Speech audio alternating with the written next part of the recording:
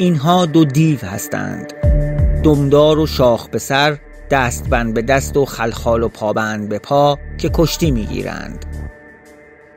اثر یکی از عجیب ترین هنرمندان تاریخ نگارگری در ایران، کاری از محمد سیاه قلم در حدود 600 سال پیش.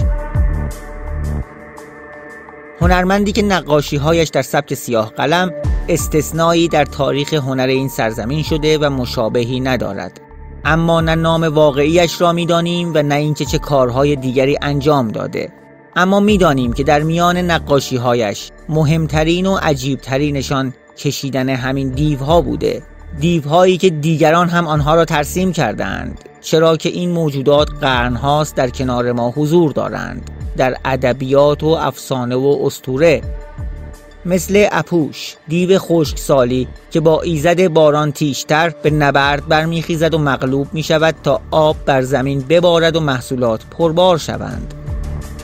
یا دیو سپید که سپاه ایرانیان را به کوری بند زده و رستم جگرش را در می آورد تا با خون آن بینایشان کند.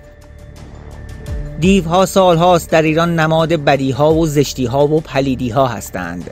در افسانه ها آمده که دانش آنها پیش از انسان بوده.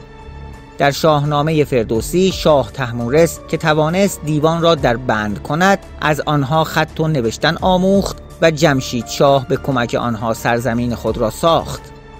دیوها در سراسر ادبیات عامیانه ایران هم مظهر شرارتند.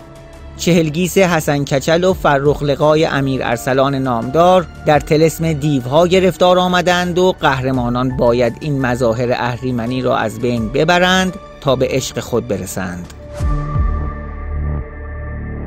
دیوهای محمد سیاه قلم هم کمابیش همین گونه‌اند، اما نه همه‌شان. همه آنها مثل این دیو غول پیکر که گاوی را همراه صاحبش دزدیده در حال شرارت تصویر نشدند.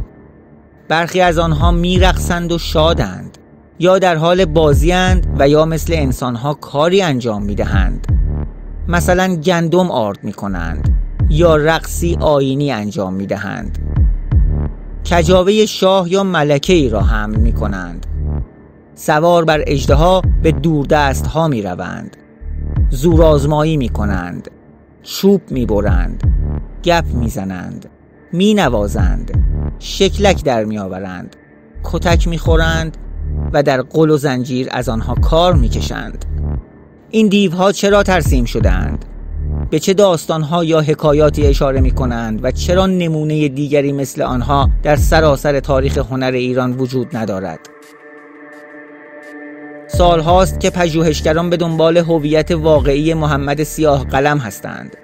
کسی که میگویند نقاشی‌هایش قرنها پس از مرگ و در دوره صفوی و فتح تبریز توسط عثمانیان به ترکیه برده شد که امروز در موزه توپقاپی استانبول است. هنرمندی که میدانیم نام مستعارش سیاه قلم بوده، چرا که اشاره‌ای به این نام او دیده نشده. پژوهشگران هنر این نقاش را تأثیر گرفته از شرق دور و چین و مربوط به دوره تیموریان در ایران دانستند. احتمالاً به روزگار حکمرانی بایسنقر میرزا نوه تیمور. تاکنون بارها برای خالق این نقاشی‌ها هویتی پیدا شده، اما یعقوب آژند پژوهشگر هنر با بررسی سفرنامه غیاث‌الدین نقاش تبریزی عضو هیئت همراه سفیر بایسنقر میرزا به چین این احتمال را بسیار نزدیک کرده که این دو فرد یکی هستند، که غیاث‌الدین همان سیاه قلم است و نه تنها سفرنامه مکتوب از این سفر نوشته، بلکه سفرنامه مصور هم برای امیر تیموری به سوغات آورده. مثلا بشنوید توصیف معبدی بودایی را در شهر قامول از غیاث‌الدین نقاش و همزمان مقایسه‌اش کنید با یکی از نقاشی‌های محمد سیاه قلم.